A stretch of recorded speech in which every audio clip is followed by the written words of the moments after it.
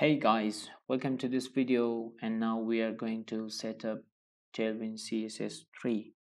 Okay, so to install Tailwind CSS 3 we have to visit this official website of Tailwind and go to the documentation. Here we can see the installation process. We can use it or install it by 3 or 4 ways.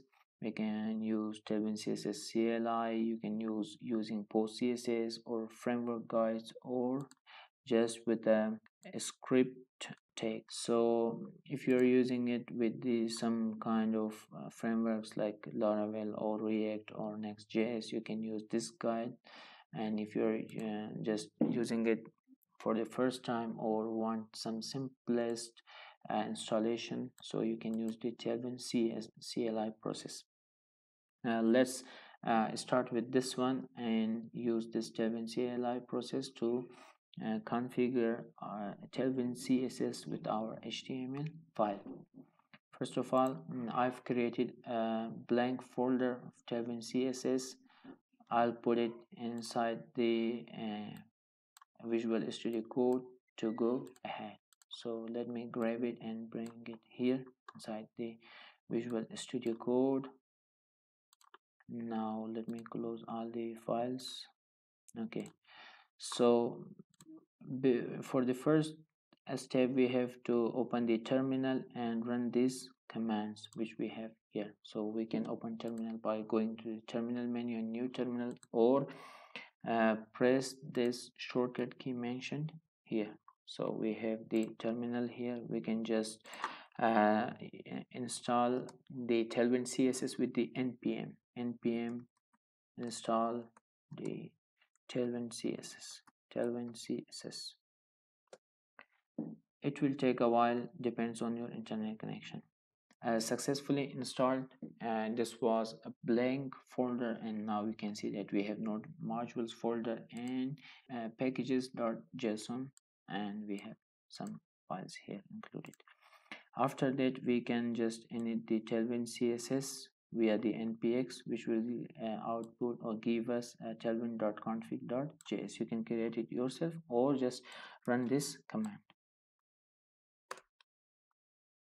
So by running that command we will have the tailwind.config.js, and after that we can configure our files here. Then we need to configure your template paths inside this. So whatever files we have, we should mention it here. So we should mention it here. For example, I want to create an index.html file on my root folder, so I have to mention it here inside this content section, index.html, in order to the Tailwind CSS should work. After that, what does this, the first portion, mean? That means that you should have a source folder and put your HTML and CSS files, JS files inside that.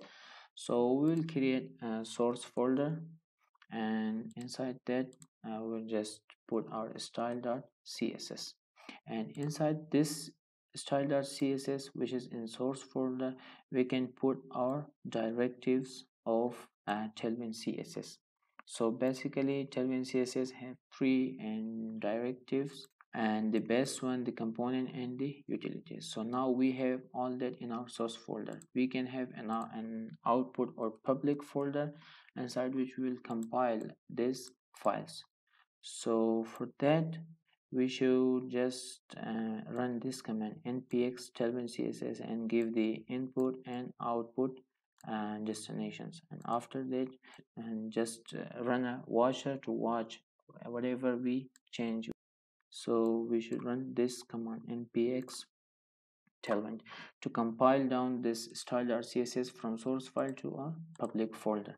Npx tailwind css. Now we should give the address of our source file, input file slash style.css. This is this file, source and css file, and then where should it compile it and the output. So I'll give the address of our public folder, public slash style.css. You don't need to have this file created, but you can just write it down. I don't have any style.css inside my public folder, but that's okay. And watch it, a watcher. We should run a watcher. Whatever changes we bring to our CSS in source folder, that should be compiled in the moment. Yeah, so everything is almost ready, and now we can start using Tailwind CSS in our HTML. So I have created this index.html. Starting with that, sorry, first of all we have to link it in our HTML, public slash style.css. Now when it is linked, let's check whether it is linked or not.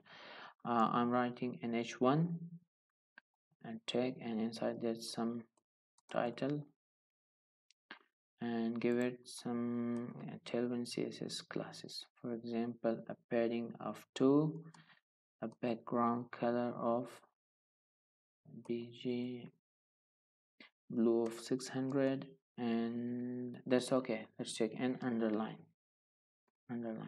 Let's save it, and when we save, you see that the watcher is running and it is building our source, the CSS from our source folder to the public to the style.css.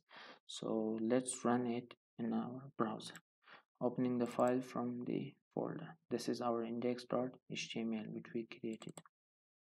Yeah, you can see that we have a BG blue of 500, and we have an underline, and this is an h1. Now Tailwind is successfully set. So further we will learn in the next video. Please share and subscribe, and press the bell icon. Thank you very much.